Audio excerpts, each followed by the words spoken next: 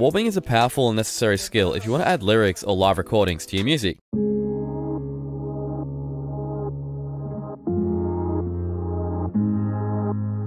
There's something magical about you. But on top of that, there are some really cool techniques that can be used to come up with some interesting and unique sounds that you otherwise wouldn't come up with.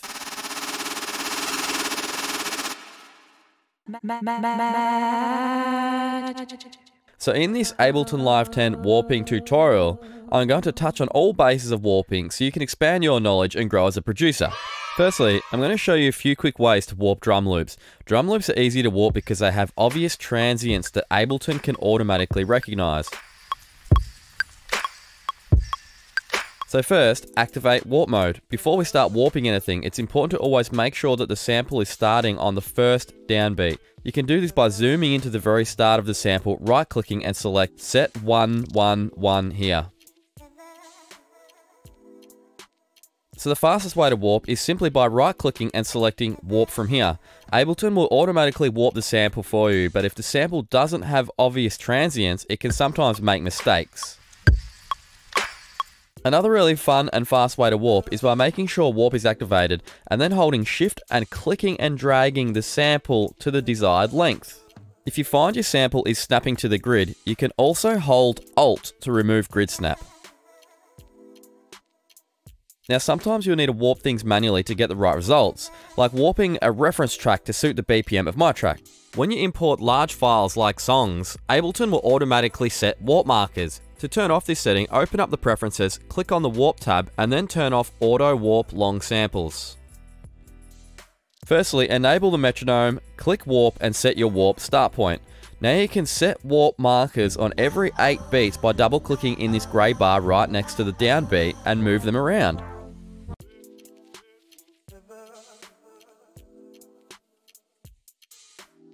This will either shrink or stretch everything in between those two warp markers. I like to do this every 16 or 32 beats across the entire song until it is completely warped. You can also add warp markers to parts you wish to anchor in place, so when moving other warp markers, these will remain anchored. Alright, so now let's check out some of these warp settings. You can easily double the speed of your sample or half the speed of your sample a few times with these two buttons. There is something magical. There's something magical. There is something. You notice the sound change when speeding up and slowing it down. You can change how the warping affects the sample by changing the algorithm. Complex and Complex Pro will keep the sample as close to the original tonality as possible.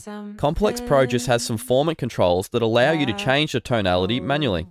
About you. Repitch will change the tone of the sample according to the speed, kind of like when recording in slow motion on your phone. There is something.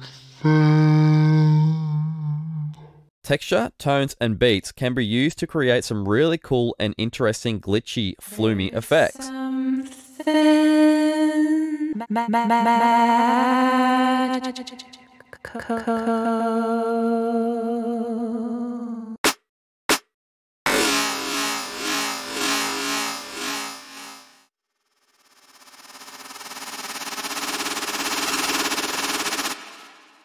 Alright, so let's warp a vocal sample to fit into this song I've been working on.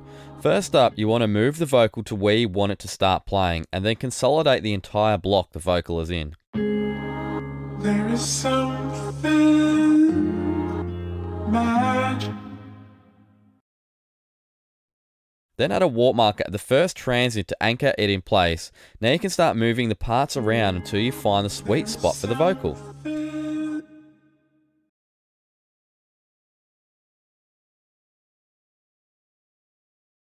Sometimes you have to completely cut and move parts rather than stretch them with warp markers. So once you find that sweet spot, you can lock the vocal in place by consolidating your vocal using Ctrl J.